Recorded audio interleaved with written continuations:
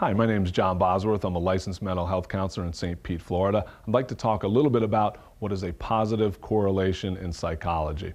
Correlational studies, or the purpose of correlational studies, is to really show the relationship between two variables.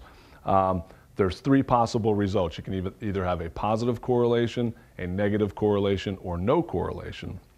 Positive correlation, the variables, if one variable increases, so does the other variable. In a negative correlation, if one variable increases, the other one might decrease. In no correlation, there's literally no relationship between the change or the intensity of the variables that are studied. A kind of an extreme way to look at this is smoking. A lot of people realize that smoking, or they think that smoking causes lung cancer, and most people would agree that it probably does. But if we really look at it, smoking is correlated and positively correlated with lung cancer. So one variable would be smoking, the other would be lung cancer. But we can't say that one actually causes the other. Now, this is an extreme example, but hopefully it'll explain the positive correlation.